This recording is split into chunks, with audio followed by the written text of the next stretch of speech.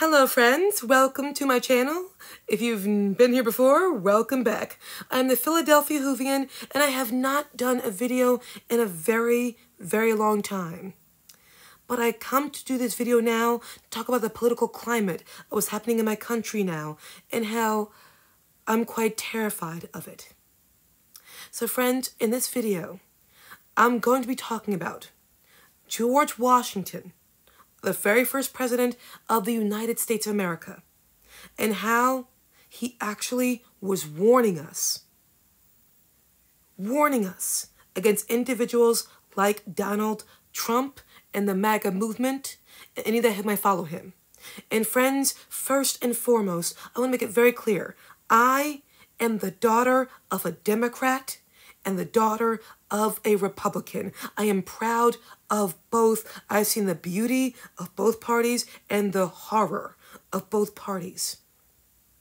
I respect the Democratic stance, the Republican stance, the independent stance, how they all are meant to contribute to my country. But friends,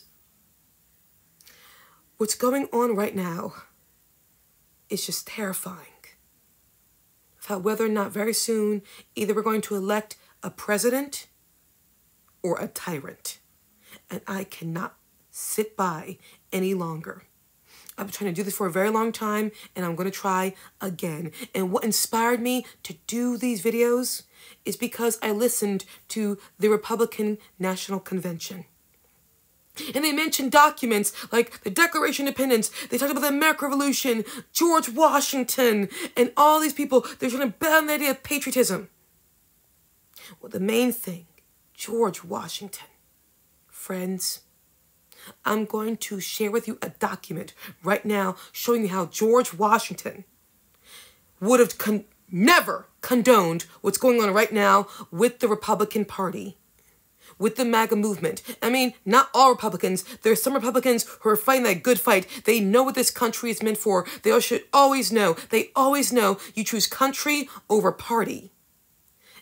And what I'm going to read for you right now is the documents. I'm going to explain to you in this set of videos the actual documents the Republicans, they spoke of in the convention, and how that's not what George Washington wanted. It's not what he dreamed of for his country. And I'm going to begin with an often overlooked document. It's the document that George Washington, he spoke of when saying farewell to the American people, when he stepped down as President of the United States. Washington's farewell address. This is when George Washington stepped down as president and peacefully handed over the reins of the presidency to the next person, John Adams. I know you're thinking, oh, George Washington, he was flawed. He failed in this way. He failed in this way. Well, friends, I'm telling you right now, as a descendant of slaves, as a woman who has a connection to George Washington in a very unique way, I have a right to speak of him and a right to talk about what he got right and how this is something he got right. So in this first video, in part one, I'm going to give you the introduction of Washington's farewell address, how he was warning the American people. Again, I'm giving you the introduction of the address. More quotes will come from the address in later videos. So here, friends, I go. Where he says to the American people when he's saying goodbye. Not unconscious in the outset of the inferiority of my qualifications.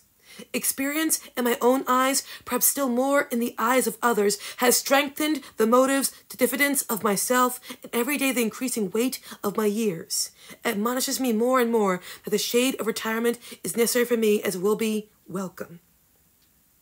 My feelings do not permit me to suspend the deep acknowledgement of the debt of gratitude which I owe to my beloved country for the many honors it has conferred upon me. These will be offered to you with the more freedom, as you can only see in them the disinterested warnings of a parting friend, who can possibly have no personal motive to bias his counsel. This is Washington saying, I'm going to speak from my heart. he says, the unity of government, which constitutes you one people, is also now dear to you. It is justly so, for it is a main pillar and edifice of your real independence. But as it is easy to foresee that, from different causes and from different quarters, much pains will be taken, many artifices employed to weaken in your minds the conviction of this truth. The conviction of this truth. It is of infinite moment that you should properly estimate the immense value of your national union to your collective and individual happiness. Thus he begins to talk to the American people. And I'll explain more of this in part 2.